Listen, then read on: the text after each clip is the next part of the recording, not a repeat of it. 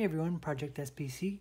Today I want to show you how to make your own DIY 18650 battery pack for the LattePanda Alpha. But before I get into that, I want to talk about what I've been doing the past few weeks. I haven't posted any videos recently because I've been hard at work on my next project. I don't want to release too many details yet. I would like a more finished product before I unveil it. But I wanted to let you know that I haven't forgotten about my Nintendo Switch or GPU project. That really was the segue into what I'm making now, and those will be brought back. What I'm about to release, I don't think I've ever seen before in a product, so please stay tuned. So let's go over the battery pack. First off, it's a 2S battery pack that the LattePanda Alpha requires when you use the 10-pin battery connector. It means you need 2 of these in series to get the required voltage. One of the good things, though, is that it should be scalable. If you make another identical pack, you should be able to chain that into the positive and negative leads from the positive and negative terminals to create effectively double capacity battery pack. And that's going to come at the cost of charging speed. Another thing that I'm going to warn you about is the battery level. When you use a battery pack like this, it's not the same as a laptop, which has a finely tuned battery pack and an I2C connection to provide feedback to the computer about the battery level. It is not going to be that accurate. It will take a few cycles of fully charging the battery and discharging it in Windows for Windows to get a good idea of what the battery is like, but it isn't going to be perfect. And there's a couple other quirks that we're going to need to go over along the way. So let's go over the parts that I use to create this. And I will leave links in the description below for everything that I can. The battery I chose is a Samsung 30Q 3000 milliamp hour lithium ion batteries. I chose this because this has a fast charge feature of up to 4 amps. I read somewhere that the LattePanda Alpha's charging circuit has a high constant current, constant voltage rating. So to make sure there isn't any fire risk for charging the batteries, I chose this battery here. Low-grade LiPo batteries or batteries from a not reputable seller might be an issue with the LattePanda Alpha, so please make sure you buy a good battery. For battery holders, I've got this one here. I bought this on Amazon. I didn't want to worry about soldering to the batteries or spot welding, which are options for 18650 batteries. But I wanted a reliable mechanical connection, so this battery pack delivers. It's got a very nice terminal here, and it has a fairly wide surface area. So I feel this is confident to use with this project. We have the battery managed circuit for the 2S combination. You can buy 5 of these on Amazon for about 10 bucks. We've got 20 gauge wire. This may be overkill for the project because 20 gauge wire is rated for, I think, 11 amps. The max we'll probably see on this is 3 amps, but I'd rather be safe than sorry when dealing with 18650 batteries.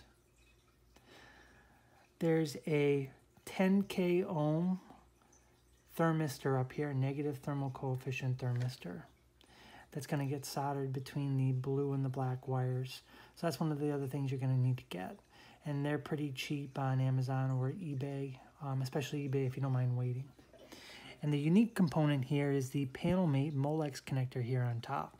It's 10 pins, pitch of 1.25 millimeters. And you can't buy a connector outright. There are some places that do sell the components to make this, like DigiKey, but you can't buy this connector with the wires outright. I may end up buying some of these if people are interested to make some. Unfortunately, I didn't make this. I actually stole it from another battery pack. But if people are interested, leave a comment below. And so those are the components that go into this battery pack. So let's go over how to wire this up.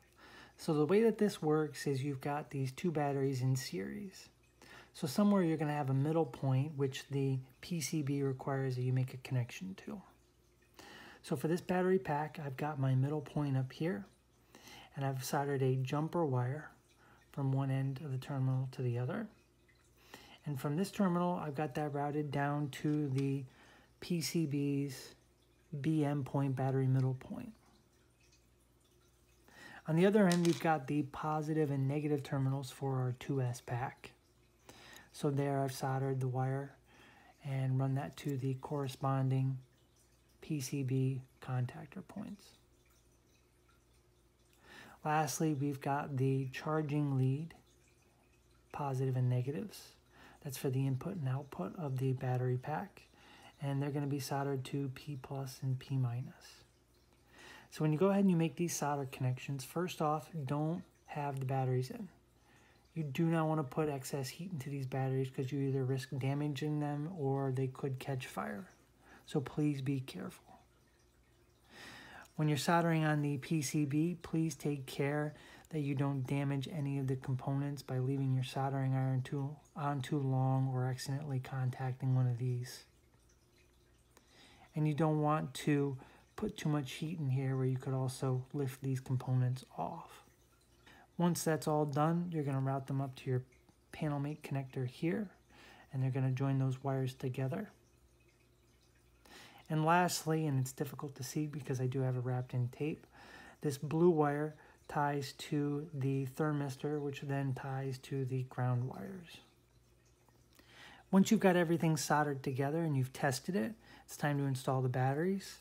When I installed these batteries, I found my positive lead here, and I inserted my battery, which is the positive terminal here, into that spot.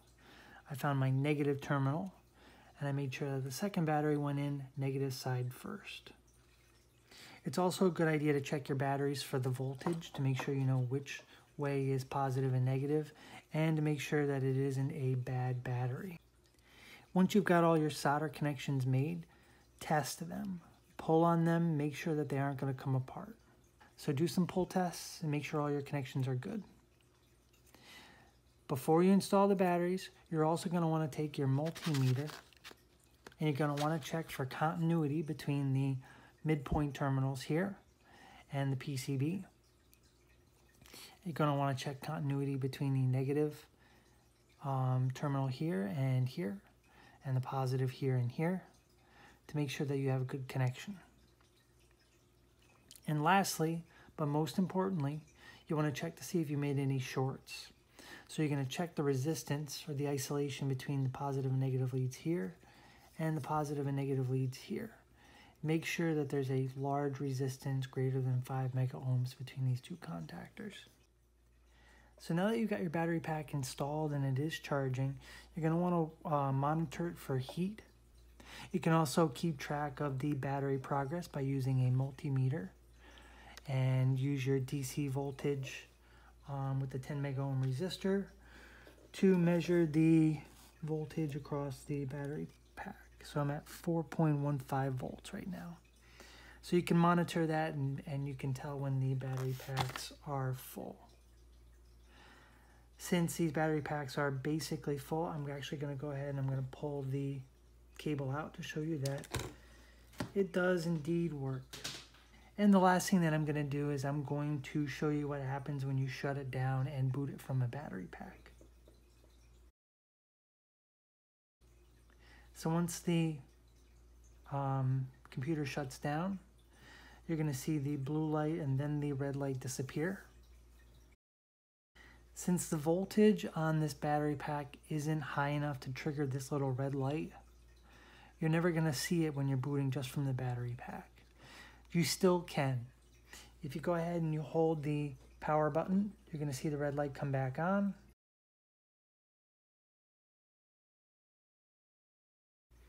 And now we're back in. So this concludes my DIY 18650 battery pack. If you have any questions, please leave those in the comments below. If you enjoyed this video, please hit the like button. If you want to see my latest project that will be releasing very shortly, please hit subscribe. And thank you for watching.